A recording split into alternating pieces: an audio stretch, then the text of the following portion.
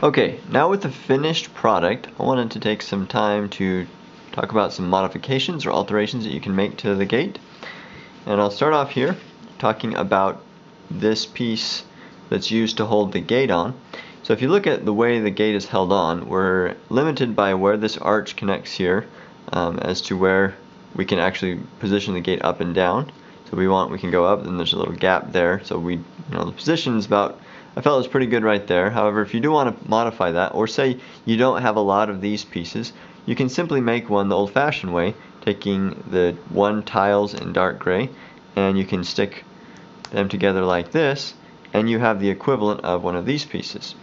The nice thing about going this route is you can also take the hook piece, and you can either stick it on the top of the two plates or on the bottom of the two plates, and that allows you to rearrange, if you see here, the location of that hook, allowing you to adjust the gate up and down. Okay, so that's one modification you can make with this. It's not a huge modification, but say you don't like the positioning of the gate, you can play with that a little bit. Another option that I want to point out is I used the black gate pieces. However, there's also other gate piece options that give you a different look. This one I didn't use because I liked the arch look of this, but you can use this square one here. It works just as well. It's not quite as tall, and so if you have that piece and want to use it, you can go ahead and go that route.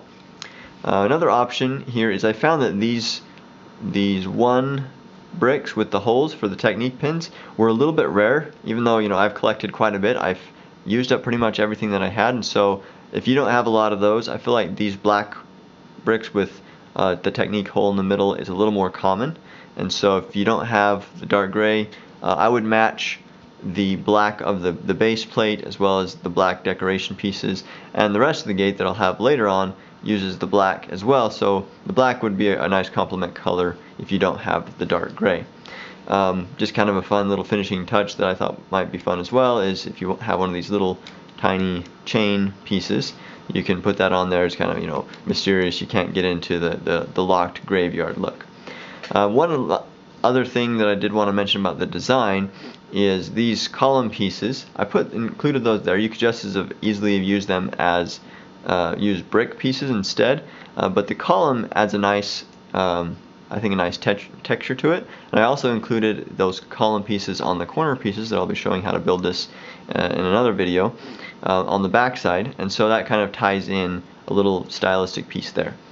I guess one other feature here that when I designed it, I had two options with these cheese blocks, one having a facing out and one facing in, and so if you want, you can take and style it a little bit different. I decided to go with the style out because it makes it look like horns or something of that nature. Okay, so those are a few additional design items that you might take into consideration when making your own version of the gate.